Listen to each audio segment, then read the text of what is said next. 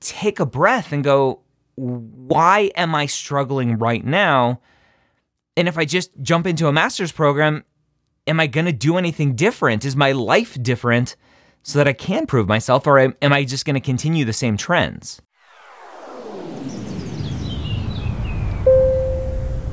Ask Dr. Gray Pre-Med Q&A brought to you by Blueprint MCAT. How are you doing today? I'm good. Awesome. What can I help you with? I am struggling. Okay. So I need advice. I basically have just graduated. Okay. Temple University, I graduated with a Bachelor's of Science in Public Health, and that was in 2021.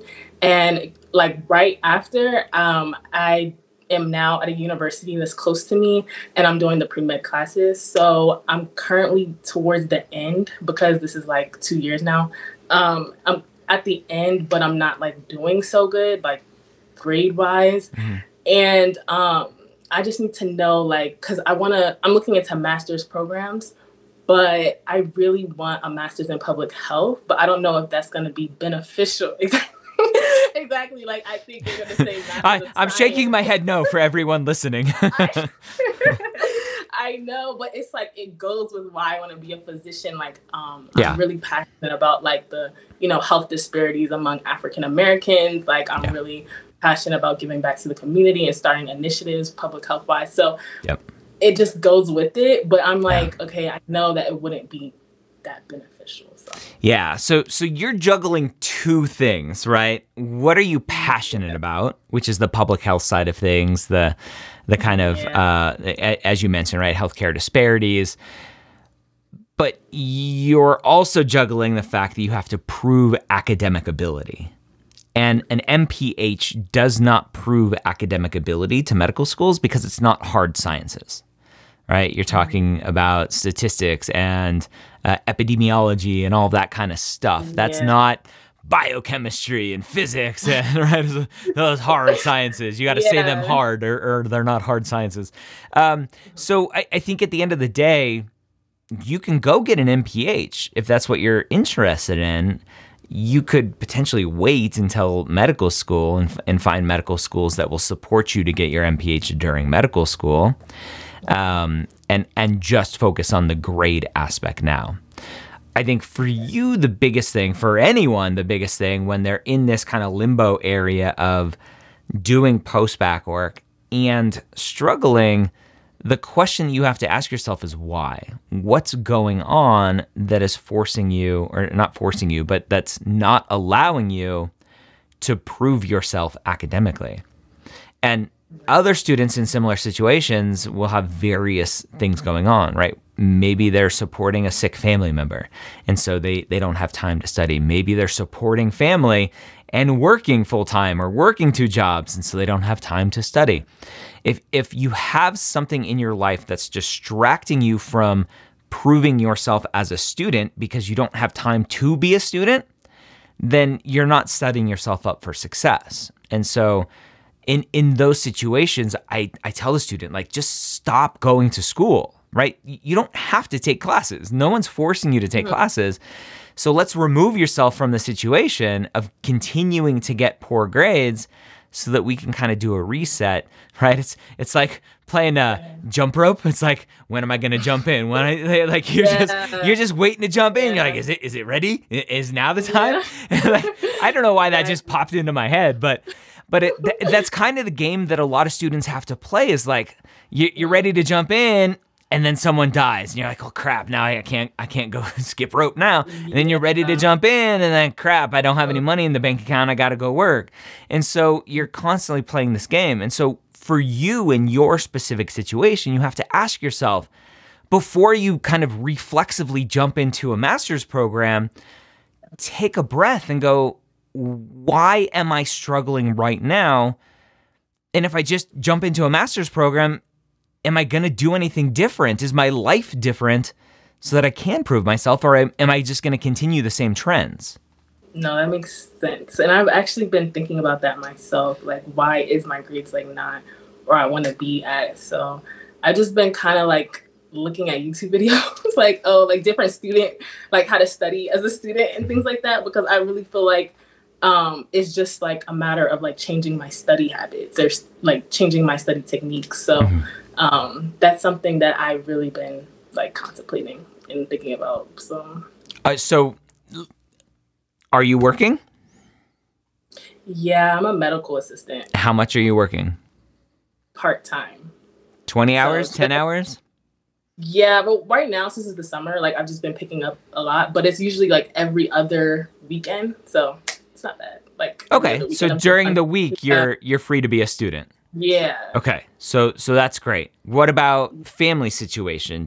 Are you supporting other people emotionally, financially, physically, anything in that realm?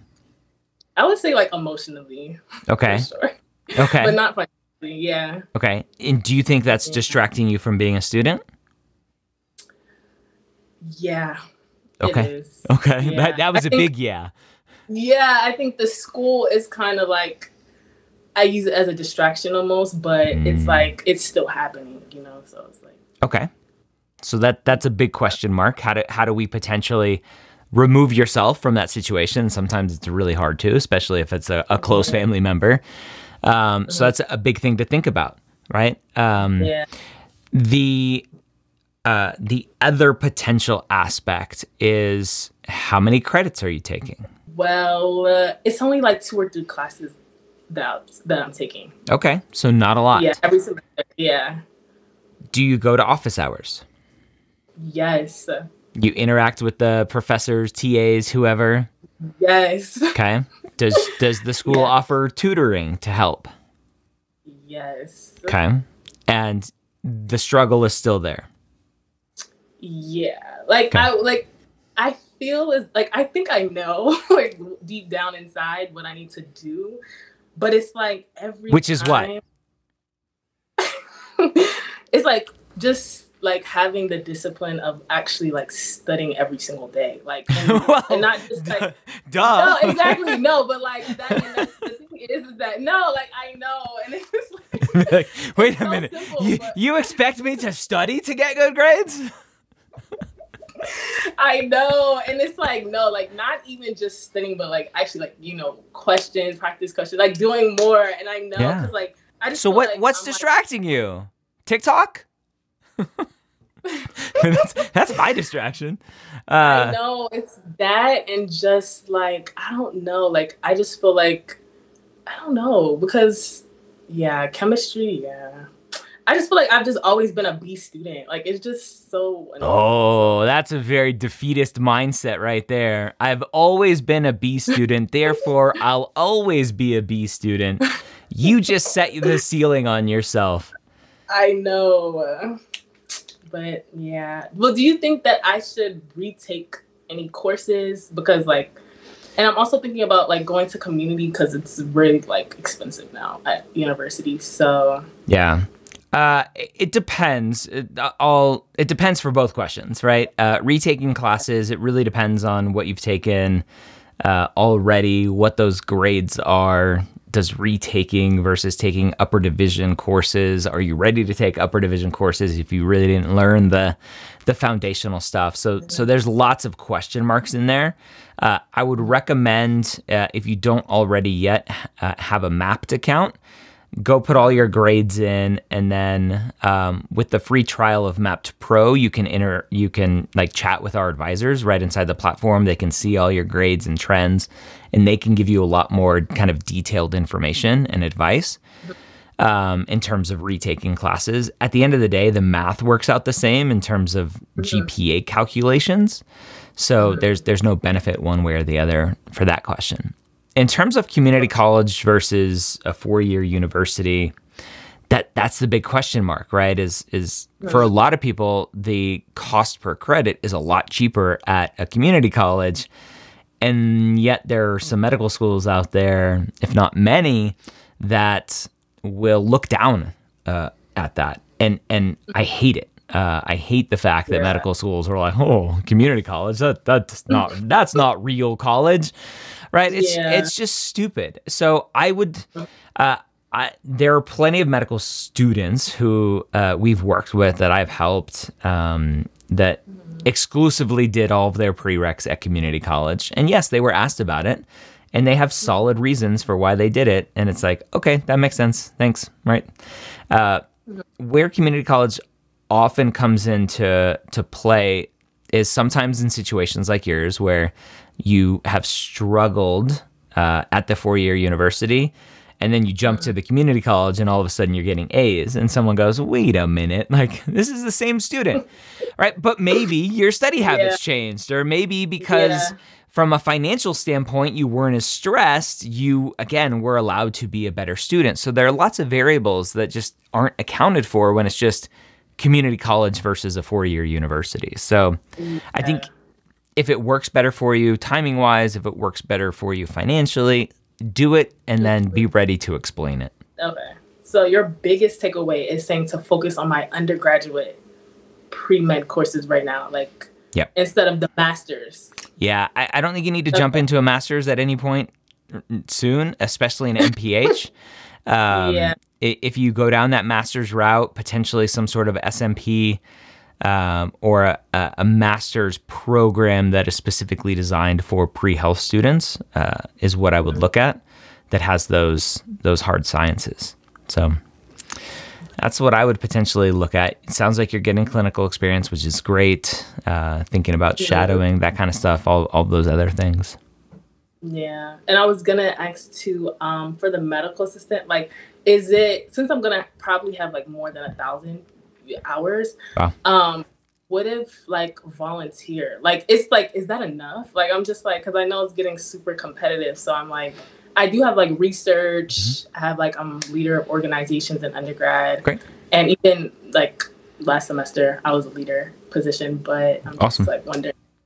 What do you mean volunteer? I'm not really sure what you mean there.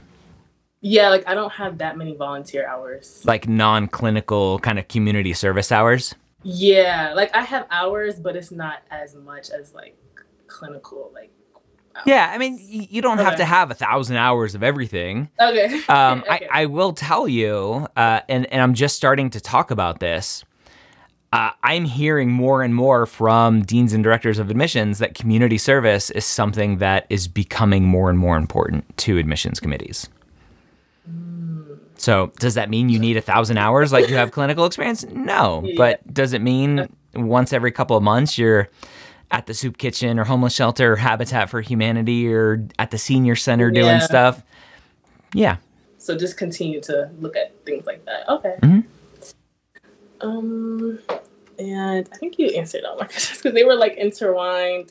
And so what would be your biggest advice for improving GPA? Like, Yeah, I think it's just a hard reflection on why you're not getting good grades now without that crappy mindset of like, oh, I'm just a B student. I know. That's not the answer. So it's trying to exhaust all of your resources, going to office hours, finding a tutor, making sure, like, do you have ADHD or dyslexia or some other learning disability that's potentially holding you back? You'd be surprised how many times I have a conversation with a student and I'm like, have you ever been tested for X, Y, or Z? And they're like, no. And then they come back to me 3 weeks later and I'm like, oh my gosh, I have dyslexia. I never knew it. The one story I often tell is a student who's like, I knew the information, Dr. A. I knew it. The teacher knew that I knew it because the teacher quizzed me the day before the exam. And the quiz was verbal, right? He would ask me questions and I would give the answers. I knew all the information. But when I took the test, I bombed it. And then she went and got tested for dyslexia, and guess what? She had dyslexia. She had a really hard time reading and interpreting what the words were on the paper. She had all the information in her head. She just couldn't get it out based on the way that she was being tested for it. And so there are lots of things to think about that may be hindering your ability to be that A student. But got to get out of that mindset of you are a B student. You have B grades, but it doesn't mean you're a B student. It means there's just something's not clicking. We just got to figure out why. And so it's impossible for me to kind of diagnose you through this and try to figure out. And that's where really getting in there with the teachers and TAs and tutors on campus and really finding out where that disconnect is. Is it the information coming in? Is it the information going out? And then looking at the rest of your lifestyle. Are you exercising and sleeping and all these other things that contribute to academics? Right. All right. Those are all my questions. All right. Because we're sponsored by Blueprint MCAT, when you are getting ready for the MCAT, go to blueprintmcat.com, get a free account. Okay. You get a half-length diagnostic, a free full-length exam, all of that good stuff as well.